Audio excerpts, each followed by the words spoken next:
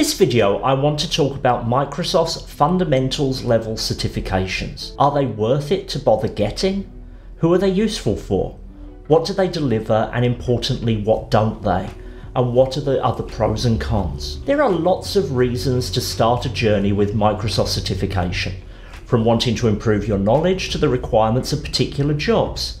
But if you have no experience of IT-related certifications or similar training, getting started may seem really daunting. Microsoft offers a selection of 8 certifications at the fundamentals level that are designed to be an optional first step on your IT certification journey.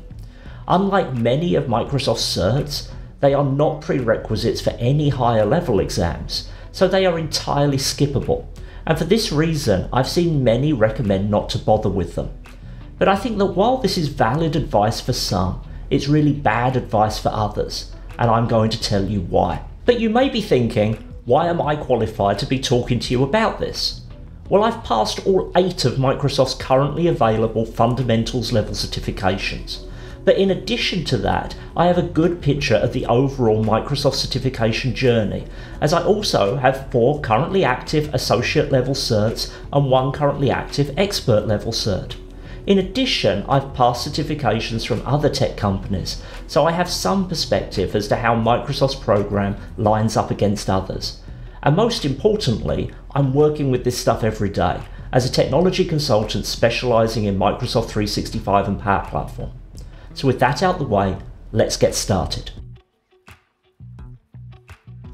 The fundamentals level certifications are spread right the way across Microsoft's products and services, and they focus on a broad perspective but with very shallow depth. They shouldn't be dismissed as easy, as you need to know a lot of information to pass them, but the information is focused on what Microsoft's products do rather than how you would go about doing certain things with them.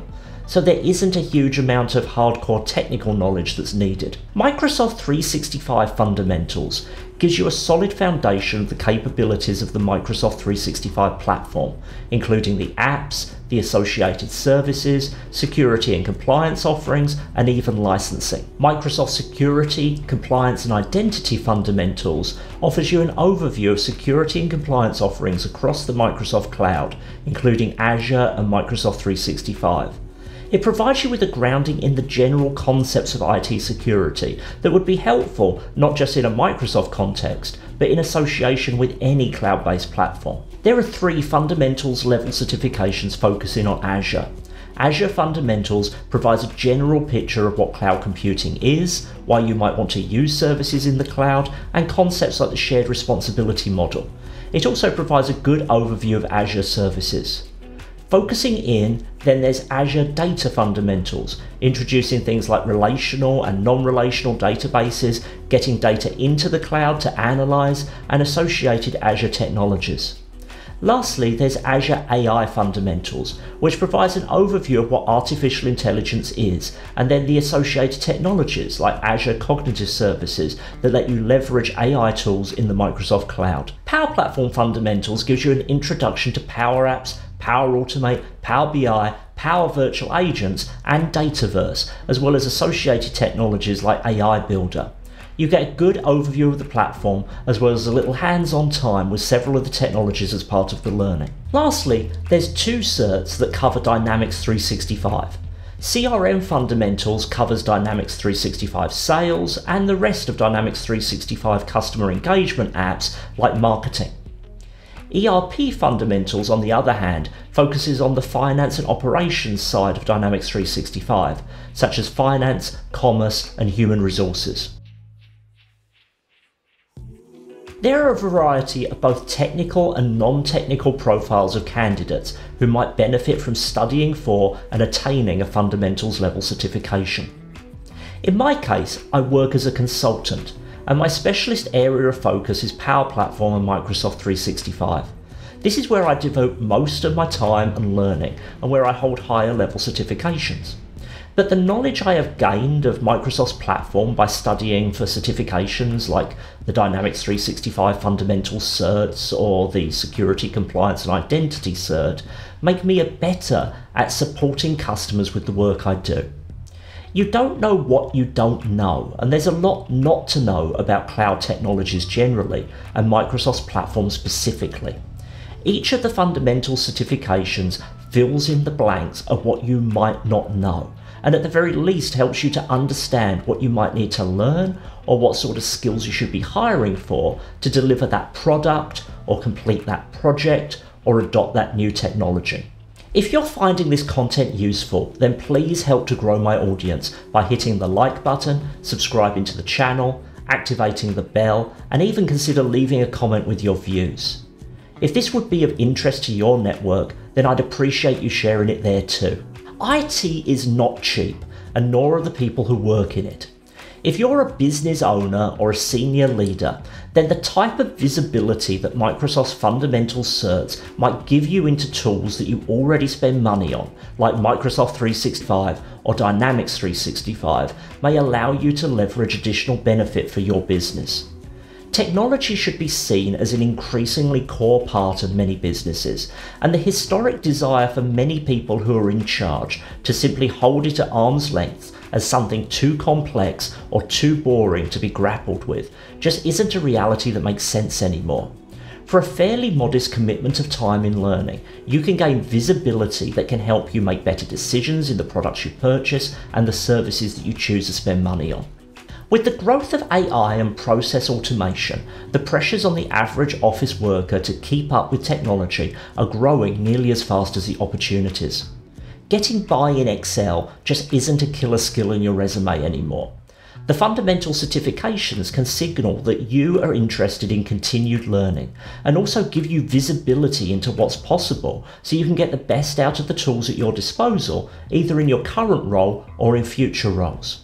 For those who already work in IT, the benefits of fundamental certifications can be less clear. If you already have a good grounding in managing Azure-based data sources, then the Azure Data Fundamentals cert probably isn't going to add that much knowledge for you, and probably isn't going to be that impressive to the people you work for either. But for the reasons I outlined for myself, the certifications that are outside of your core expertise can still be valuable if you're looking to diversify your knowledge. The IT world needs focused experts as much as it needs well-diversified generalists, so I'm not suggesting that every experienced Azure administrator should suddenly start doing fundamentals training on Dynamics 365, but for the career journeys some want to be on, this will make a lot of sense, and in many cases far more sense than starting out with a Dynamics 365 functional consultant level course instead. You shouldn't expect that you'll study for PL900 Power Platform Fundamentals and suddenly be a seasoned low-code app developer. This would be an unreasonable expected outcome considering there are 5 associate level certs and 1 expert level cert in the Power Platform family. There is no shortcut to putting the work in, whether that's purely from experience or from studying or probably from a bit of both, but there sure are a lot of people who seem somewhat frustrated by that reality. Each of the fundamentals level certs takes a broad chunk of Microsoft services and gives you just enough depth to understand and describe what they can do. That word describe is important, as you'll see it a lot on the study guides for these programs, as the expectation, broadly speaking, is not that you know how to do something, but that it can be done and what specific products allow you to do it. So you might know that if you want to run a Windows Server 2019 instance in the cloud, you're going to do this by setting up an Azure virtual machine, and that virtual machine will have a virtual disk attached to it, and it will have virtual networking, etc, etc. You're not expected to demonstrate that you know how to do this, but you know enough to describe what it is, and this would give you the tools to know what to look for if you wanted to find out more. The difference in a lot of cases between someone with no knowledge and someone with fundamental certification level knowledge is knowing the terminology and product set well enough to quickly find the relevant information for wanting to do X or Y on Microsoft Learn or through Google. And please don't underestimate just how critically important that is. No matter what level of certification you have, the most important thing you gain is the context and the awareness to find even more information easily when you need it.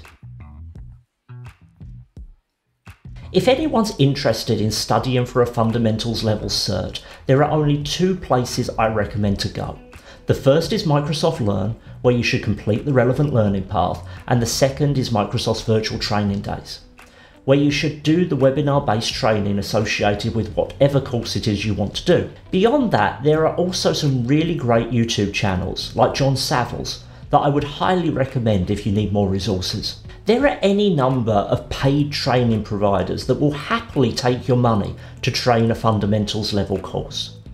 The only situation where I think this makes a lot of sense is if you're booking someone to give you training for a whole team. Otherwise, it's my view that Microsoft gives you everything you need to learn and pass for free. If you do choose to use paid training, then that's entirely up to you. However, absolutely under no circumstances should you use learning services that promote real exam questions, or exam dumps, or guaranteed pass, pay after the exam. These exam dump services operate in violation of Microsoft's exam policies, and if you use them and you get caught, your certification will be invalidated and you may be banned from taking any future Microsoft certifications. In addition, you're going to look pretty dumb the first time anyone who actually knows these technologies starts talking to you about them, as the benefit of these programs is the knowledge you gain, not the credential. On Microsoft Learn, each certification is broken down into various learning paths and modules. The estimated duration of these ranges from about 5 to 10 hours, but it really depends on how quickly you read and do the exercises. I found that setting aside 10 to 20 hours is generally more than enough to complete the learning path, some video training and follow-up study for these certs. Head over to Microsoft Learn, check out the certification section and filter for the beginner level certs. Under each one you will see everything you need to learn. A link to these resources and to the page for the Virtual Training Day webinars are below, and I highly recommend you check them out. I've also included links to a couple of other YouTube channels that have really good quality content that's focused on certification.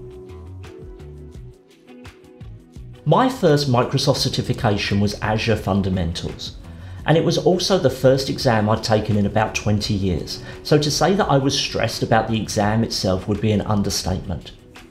As long as you have a suitable space to do the exam, you can do it from home online.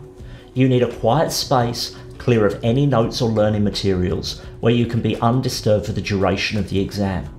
You need to ensure you only have one monitor connected. I always do my exams on my laptop in my dining room on the table there for this reason. When you connect for the exam, you'll be asked to take a photo of yourself, of your government issued photo ID, and of your space. This will be checked and either questions will be asked in follow-up or you'll be admitted to the exam. You need to keep your webcam and microphone on throughout the exam and remain in frame looking at your screen. The exam is multiple choice or similar types of questions.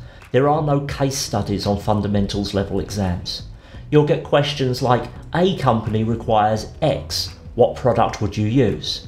You have the ability to flag questions to return to later, and you only gain points, you don't lose them. So even if you don't entirely know an answer, you should make a best guess before submitting your exam. Once you submit your exam, you'll find out the result immediately. And even if you fail, it will provide you with a report on which areas you were stronger at and which ones you were weaker at, so you know where to study more for your next attempt. You can always return to this report later through your profile on Microsoft Learn if you want to. For many exams, there are now free practice questions on Microsoft Learn, which I highly recommend you try out. You can also pay for practice exams through third parties that are highlighted on Microsoft Learn. A few weeks ago I published this video looking specifically at how you might go about learning Power Platform from scratch, leading up to the PL900 Power Platform Fundamentals exam.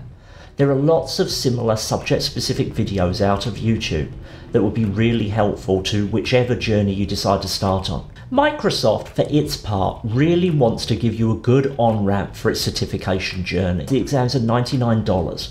Which on one hand is a tiny amount compared to many programs, but on another you could see as a lot for something that just certifies a base level of knowledge. Hopefully this has given you some valuable information to help you decide whether to pursue a fundamentals level certification. Let me know in the comments which one you're doing, or if you think I'm wrong and these aren't worthwhile at all. I'm interested in different opinions on this. Thanks for watching. I look forward to seeing you again for the next video, but until then, bye bye.